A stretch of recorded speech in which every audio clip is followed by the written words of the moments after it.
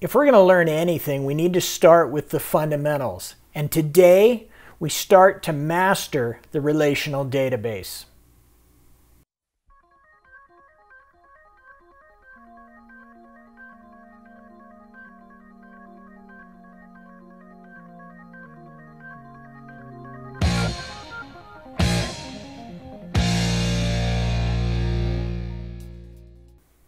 Understanding the relational database starts with a storage structure called a flat file. Now, a flat file is essentially a list of data with rows and columns representing the different records and fields within that table.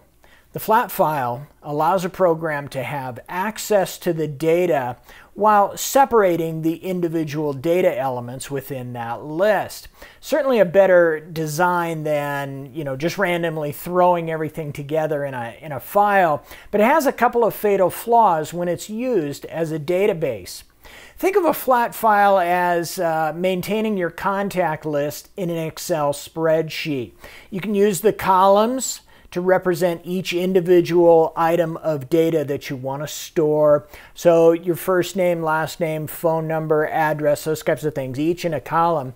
And then each record or each line, row of the spreadsheet represents a record within that file. Now, this works fine until you have two pieces of information for a contact. Say a contact has a cell phone, a home phone, a work phone, all those types of things. That means now I have to create 1, 2, 3, 4 rows to represent that single record.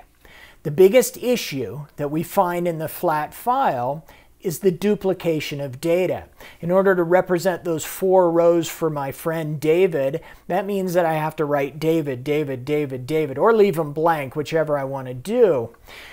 As soon as the order of that list gets modified in any way, I've lost the connection between David, my friend, and all of his various phone numbers. Think in different terms maybe of students and classes. If I have a student, I can list one on each row of the spreadsheet. But as soon as I put their grade in for more than one class, so class A, class B, class C, now I've got to duplicate the student's information. As soon as I start duplicating information, I run an enormous risk that record 1, 2, and 3 may not be the same. I may have changed the student's address in record number 1 and not in 2 and 3. So as soon as I begin to derive information from that flat file, I run into a problem. So the flat file is not an ideal structure. We can fix that though. We can fix that by utilizing a tool called the relational database. The relational database is designed with one objective paramount over all the others, and that is that any access of the data is guaranteed to be correct. That is, if I want to look up my friend David, I know that what the relational database returns to me will be absolutely correct.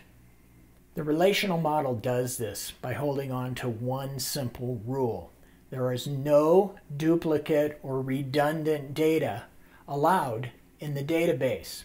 This makes the relational model a little more difficult to understand at first, but once you grasp that single rule, you really can understand everything else that we run into. A relational database is built from entities, or what we'll call tables in common language. Each entity or table represents one thing that the user wants to maintain the database about. One rule here is that all the data within that entity is related to everything else within that entity. If there is something different within that entity, if there's something that isn't related to all the other fields in that data, we simply create another entity or another table. Let me give you an example. If we have the student we were talking about earlier, we put the student and the grades together, we find out we're going to be duplicating information. So number one, we want to split those entities apart. Students and then their grades. In terms of healthcare, patients, we should represent each patient one time, maintain their name, their address, their gender, their date of birth, all those kinds of things one time. And then every time they have a visit, we want that to appear in an entirely different record. So we would have a patient entity and a visit entity. If music is your thing, think of it in this way. Musicians create albums. And on each album, there are songs. And so we would have one entity that represents the musicians, and then a second entity which represents their albums. And then, if necessary, because of duplication, we would have a third entity which represents the individual songs for those albums.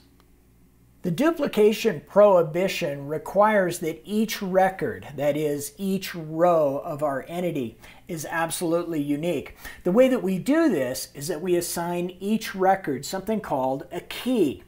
A key value, that is a column within an entity or an attribute of an entity, is a field that is going to be guaranteed to be unique, whether you do it yourself or you allow the database system to maybe create an auto number field or something that generates a unique number. Your patient ID would be unique. Your student ID is unique. Your social security number is unique. These would all be key type fields. When we create a key, a fully blown relational database system will guarantee that that key is unique by doing this. We enter a key or allow the system to generate it, and if we reach the end of a row and we're going to hit enter, say, and input that data, if that key isn't unique, the relational database management system will not allow you to add that record into your field. You would have to correct the key and make sure that it's unique before it would allow you to go on. So again, patient ID has to be unique for each patient, and the rule is we want that patient to be represented just a single time. Your student ID, you only want to be represented one time within the system. You don't want to run any danger that perhaps you get my grades somewhere down the line. When the entities are filled with unique data and then linked together in what we call relationship, we have an engine in the database engine that produces information of a guaranteed quality because we have made sure that there is no redundant data. So if we have a single student record, we are guaranteed that as long as that single student record has been maintained, nowhere else in the database will we find that student's address or phone number. Guaranteed quality. Likewise, if we have one entity that represents the student grades, so long as they've been put in correct in the first place and they are correctly related back to that patient, I guarantee you are going to get your grades or you are going to see your medical records, whichever way it works.